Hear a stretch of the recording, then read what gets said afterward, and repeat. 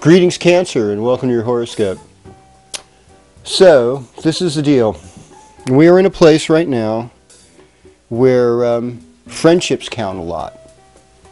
And so, make more friends. You know, be a little bit more social. Yes, one of my favorite things to say to my Cancer friends is, get out of your shell.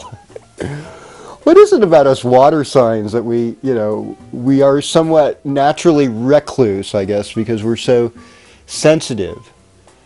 Yeah, but we're so amorous too, though. We love love, so, you aren't going to get good love watching soap operas staying at home, I'll tell you that. And so you were really busy. You had in the past weeks lots of going on career-wise, but this is your, this is your social time. This is your time to cultivate good friendships.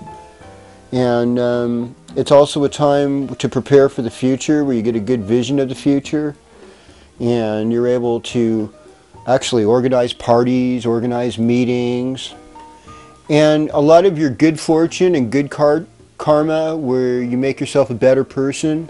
That's happening right now. That's pretty nice. I mean, we all can feel good about that. Okay, so we start the weekend, I should say, Friday, with that nice Scorpio moon, making you feel really creative and loving. So that's helping you right there. And it's working for a charitable cause or working with a group over the weekend, as we've got the moon going through your 6th house. And then Monday, Tuesday, it could be an office-inspired romance. I don't know. Something could happen. You could suddenly fall in love again.